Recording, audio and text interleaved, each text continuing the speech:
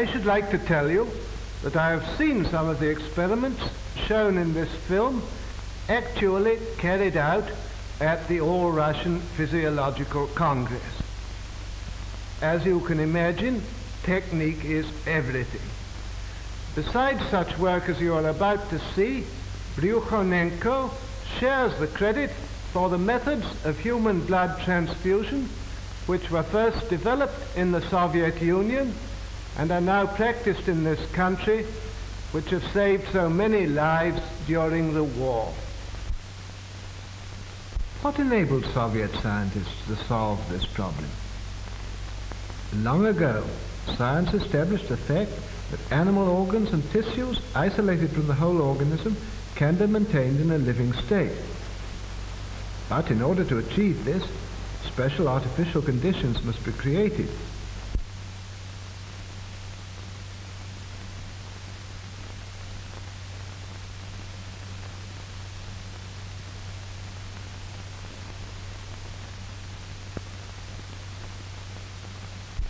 Isolated organs can be brought to life even though they've been removed from the animal's corpse some time after death. Here's a dog's heart.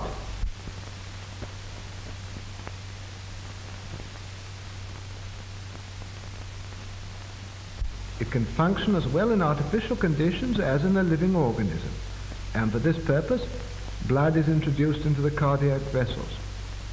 The isolated heart beats just as it did a few hours previously in the living dog.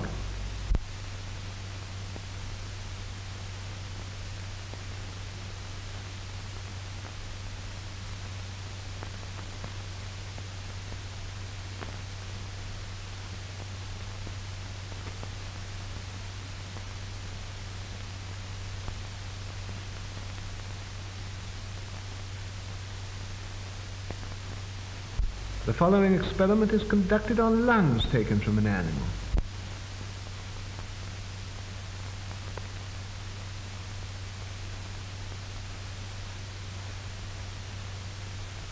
Bellows distend the lungs and fill them with air.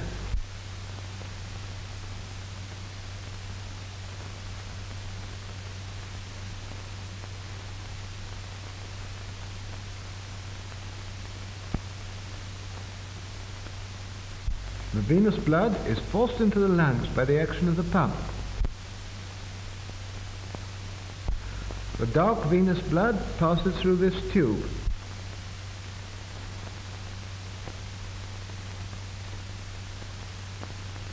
In the lungs, it takes up oxygen and becomes arterial blood.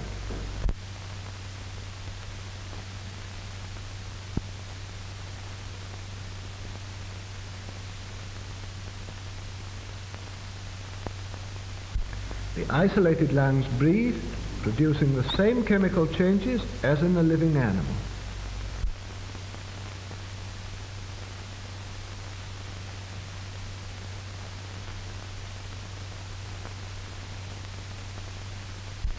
An animal's head can also live in the isolated condition. Here is the plan of the experiment.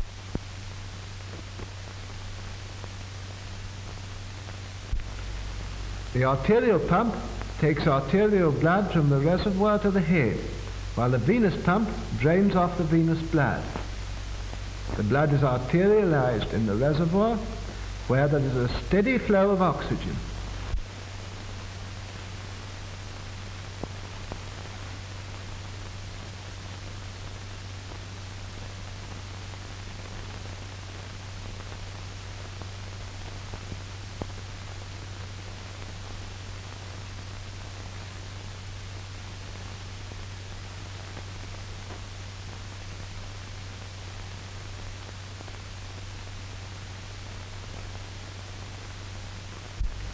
The artificial blood circulation ensures the metabolism necessary for the life of the head.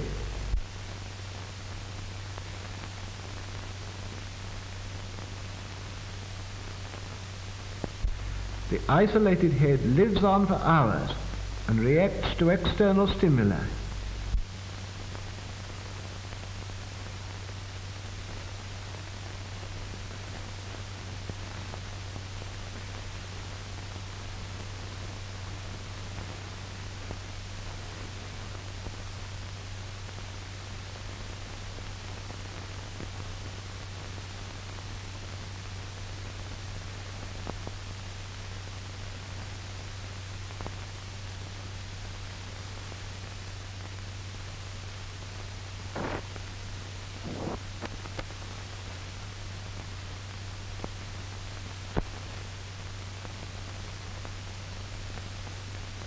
The isolated head even reacts to light and to sound.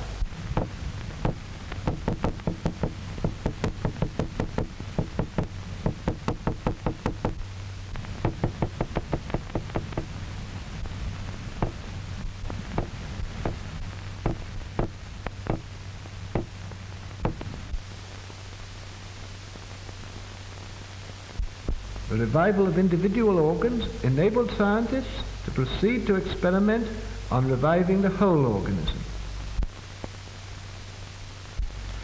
The revival of the whole organism can be achieved with the help of an apparatus called the autojector.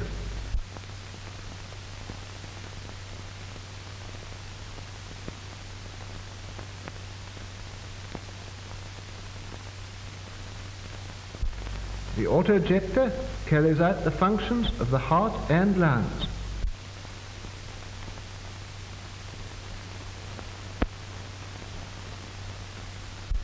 As we know, the heart, by its rhythmical contractions, supplies the body with arterial blood rich in oxygen.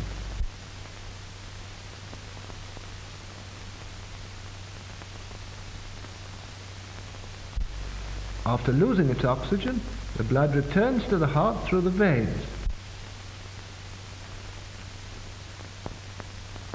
From them, it flows into the lungs, whence with a fresh supply of oxygen it returns to the heart, and thence flows into the arteries of the organism.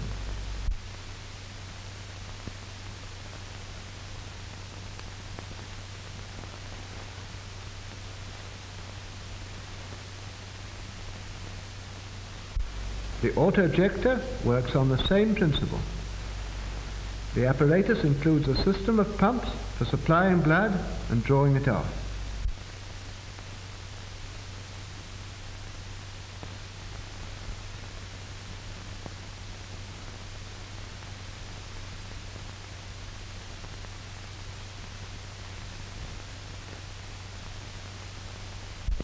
The arterial pump supplies the organism with arterial blood.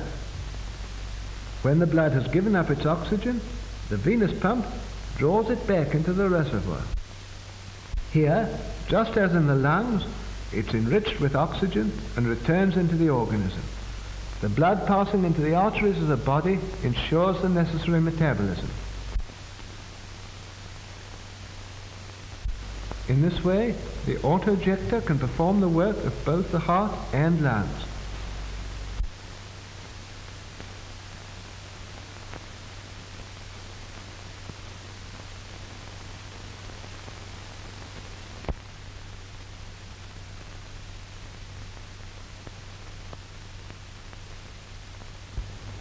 We begin the experiment of revival. The experiment is carried out on a dog.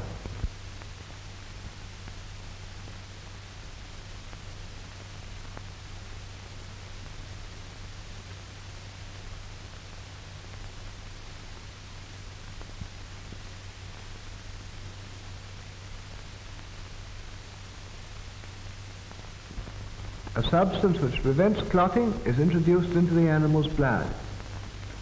The dog is under an anesthetic. It doesn't feel pain. No interruption of the animal's normal functions has yet occurred.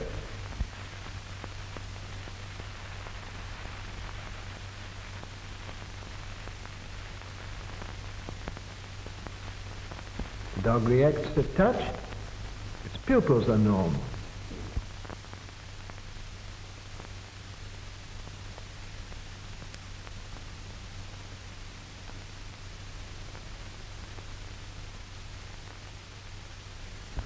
A special apparatus, the chymograph, registers the breathing and the function of the dog's heart. The pulse and breathing are normal.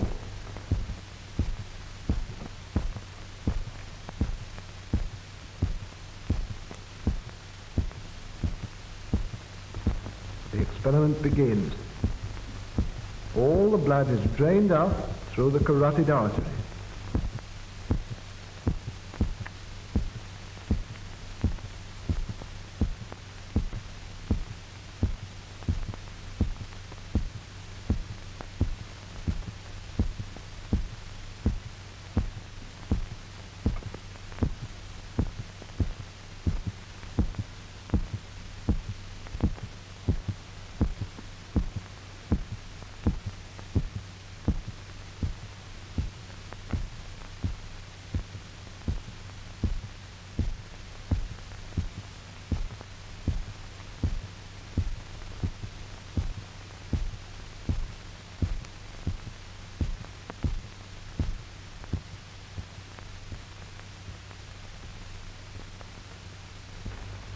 heart has stopped.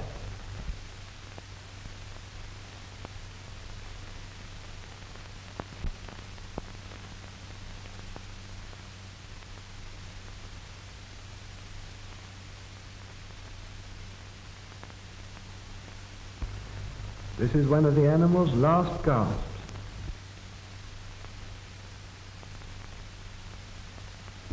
This is a final breath.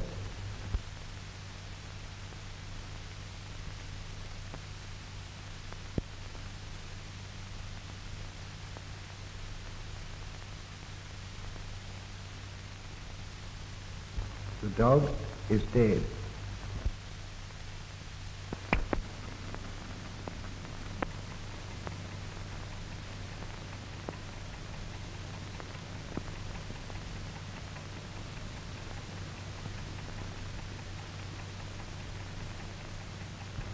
Without operative interference, death would be final, as the disintegration of the body cells would gradually set in. The autojector is being attached before starting the revival. The arterial pump is connected with the artery.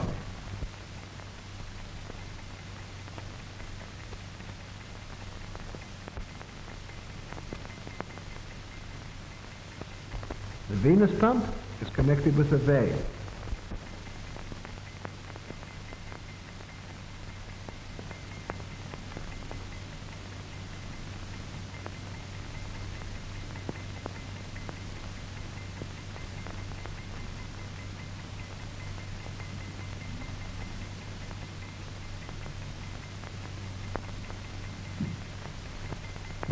Ten minutes have elapsed since the animal died.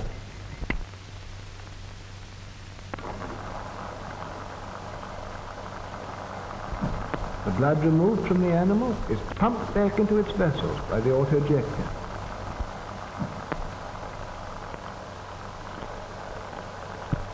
The autojector ensures a normal blood circulation in the organism, replacing the action of the dead heart and lungs.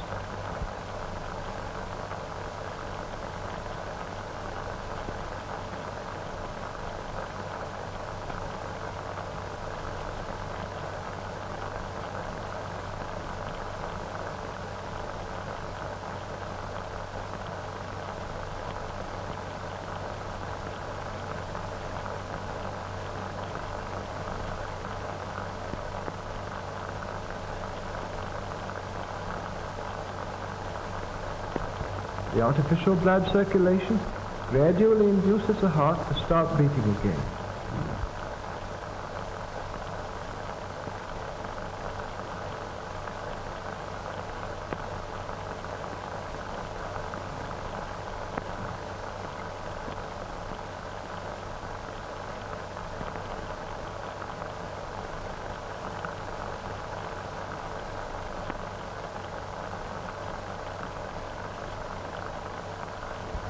The heart's action begins to be normal.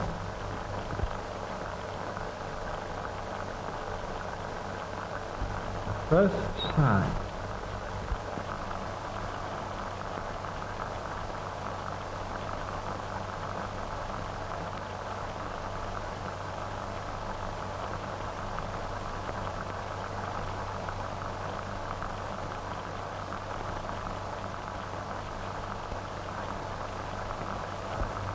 The respiration is gradually restored.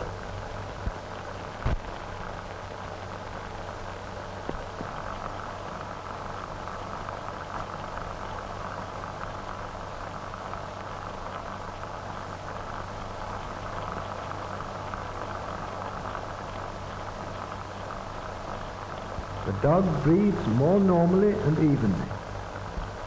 The animal's condition approaches normal.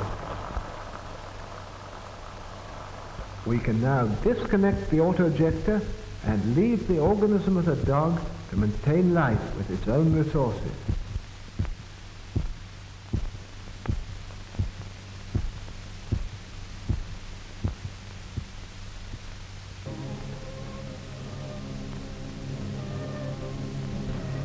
The dog soon shakes off the effects of the anesthetic. The dog is still weak, and can't move.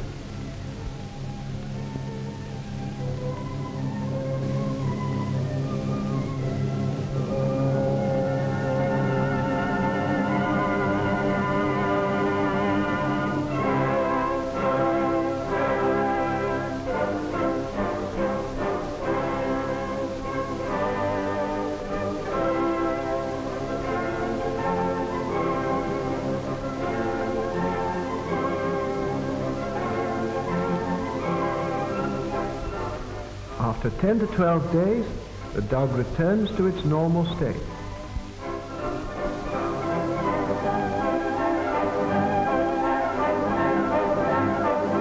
After the experiment, dogs live for years, they grow, they put on weight, and have families.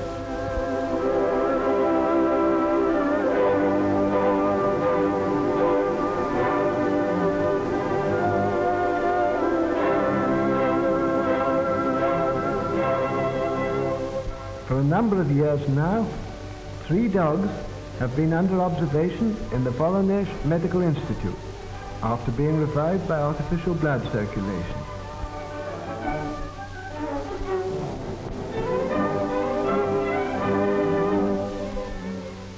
This dog, Bunny, was revived in 1939 after having been dead for 8 minutes. Black Ears is the offspring of revived parents. She herself was revived in 1939 after 11.5 minutes of death. Naida was revived in 1938 after 15 minutes of death.